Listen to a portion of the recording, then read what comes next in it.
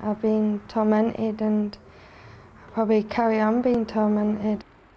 Didn't know any different really, because of where we lived, it was normal. In Rotherham, hundreds of young girls had their lives torn apart. Failed by the police, by social services, failed by men who abused them. Some were brought to justice, but the scourge of grooming continues.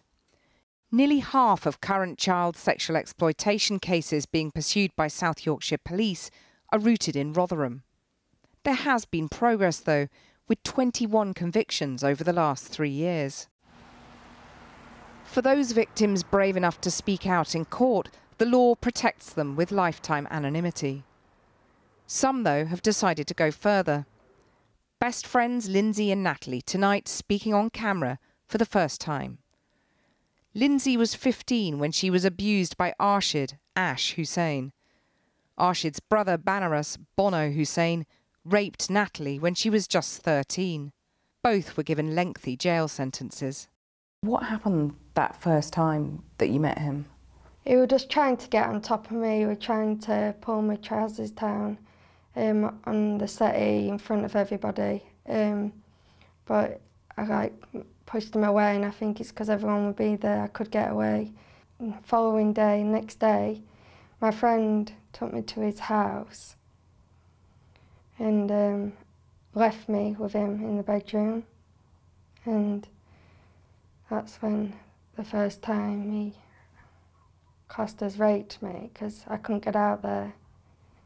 And he wouldn't let me out, and he was putting fear into me, and I just couldn't get out the room.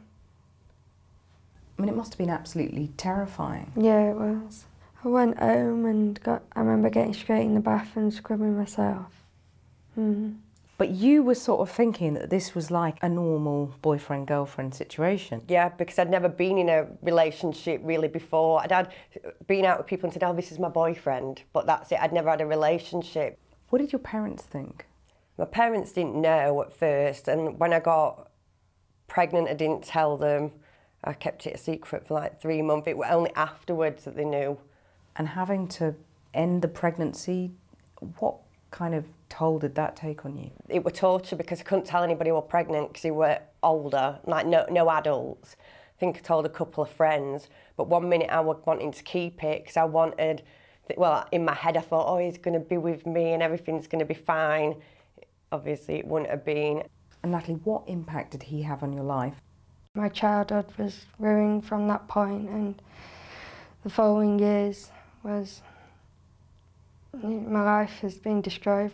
There's another occasion I went to where he lived. There was like a woods there, and I wouldn't do a sexual act on him, and he pulled my hair back and started kicking me on the floor.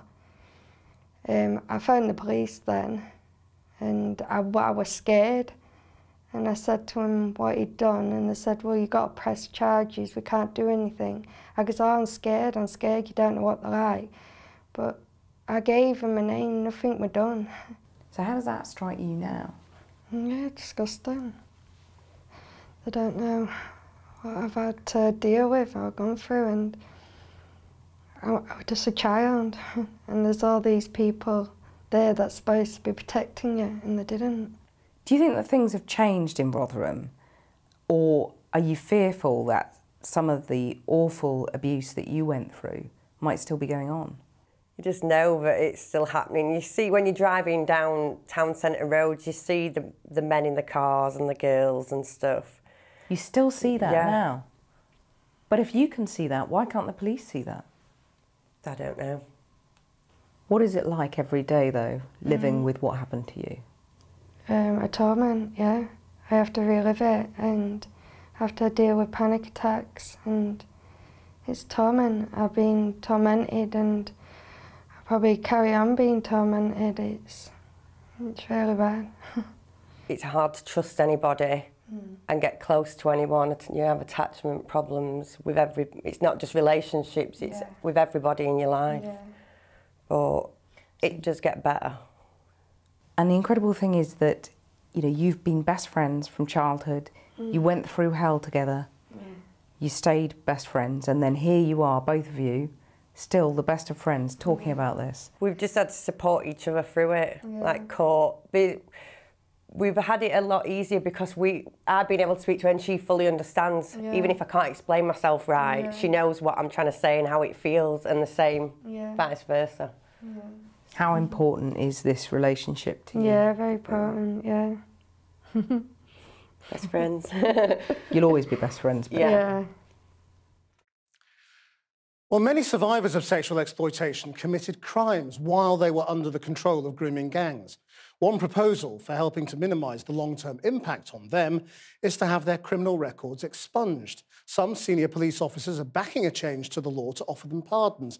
And I'm joined now by Sammy Woodhouse, who was also abused in Rotherham and who is behind the campaign for a so-called Sammy's Law. And here in the studio, Vera Baird, the lead police and crime commissioner on victims. Sammy, we just heard that very powerful testimony from those two people, and much of that will be familiar to you, I'm sure. But can you explain to us what sorts of crimes children who were being groomed and abused were then convicted of? Well, I think we need to look at people as individuals, and you know, we've all got different experiences and we was all for to do different things. I myself had 3 things on my criminal record. So for an example, I was caught half naked in bed with him just a few days after my 15th birthday. And because he'd given me a truncheon to save in my bag, I was then arrested. He wasn't even questioned, and still today, because it's classed as a dangerous weapon, that's still on my criminal record. And what people need to realise is, we've come forward, we've testified in court, we've proved that we were a victim of this crime, but yet we're still being punished for it. If I was to go for a job interview, I would have to declare that, I'd have to go into my abuse. And it's for us, as for victims and survivors, we're constantly having to battle to be able to move forward and try and have, any kind of life, really. And I guess rather than talk about all of that, many survivors would rather just not apply for jobs, not get themselves into situations where they'll have to confront that. Yeah, definitely. Like I say, when you go to a job interview, you'd have to relive that abuse. And for some people, it is so difficult to go through it. I mean, I've done it a lot now just because I'm a campaigner, but it's still very exhausting, it's draining, it's something, I only do because I know it helps other people. To be able just to go to a job interview and want to say, well, actually, I want to get back into work, I want to provide for myself and move forward with a future, and to have to constantly just go over that all the time, it's just not okay. Vera Baird, you've been a politician in Parliament as well as being a criminal QC. What are the obstacles to doing this? It's obviously the right principle. Somebody's subordinated to another's will and they commit a crime when that's in the situation. They're not doing it of their own free will. That's now recognised going forward. The modern slavery legislation, which is very new, of course, understands that principle. So do you think they wouldn't be convicted today? Well, there would be a defence if they'd been enslaved, not groomed, but if they'd been enslaved or they'd been trafficked, then there is a defence that they did it because of that. If they're under 18, they don't even have to show they were compelled. They have to show that another similar person, i.e. their age and gender, would have done the same, i.e. that it was a reasonable and only response. And then they won't be prosecuted. So what seems quite wrong is that is going forward, and it is only about slavery and exploitation. This is about grooming, which is just as damaging, and we have to try and look back.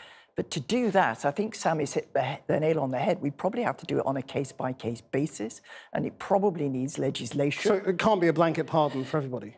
No, how could it be? It would be about the levels of grooming. Even the Modern Slavery Act only pardons low-level crime because of being suborned. It doesn't do stuff like kidnapping and murder. And obviously different levels of coercion are relevant to different levels of crime. You would have to show in each case, I think, what had happened.